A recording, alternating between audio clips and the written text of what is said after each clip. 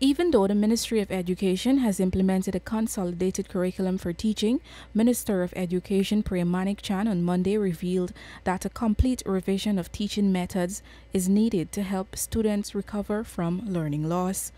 The Education Minister made these comments after questions were asked about bridging the gap between grade 6 pupils who are now back in the classroom after missing months of teaching and students who have been continuously taught.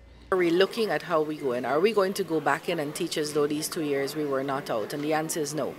When you go back in, you have to do the year before work, and the teacher only moves up as the children become competent in that year's work.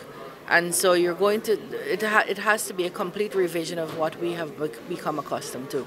The completion of syllabus and curricula and so on has to be based on how children are responding to that, and so that's what we're trying to get over to teachers. Over 900 of the 1,300 children who were found to be absent from school are now back in classrooms following the government's successful Operation Recovery.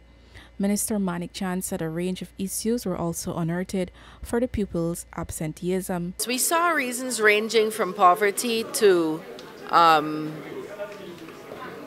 carelessness, two extremes.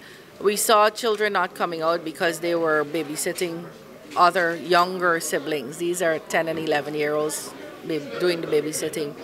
We saw persons who did not even know that there were exams or that there was this assessment. We saw children who had been out so long that they were heading towards being dropouts. So a range of issues. According to the minister, children were out of school for so long that they were on the verge of being dropouts. And while the ministry has been providing support for these children, Manickchand also urged teachers, schools, and education departments to be more conscious when children are absent for long periods. Meanwhile, Operation Recovery will be a prolonged exercise, and while it started with grade 6 pupils, once schools fully reopen on April 25th, all grades will be assessed to find absent children. Reporting for the newsroom, I am Isanella Patwo.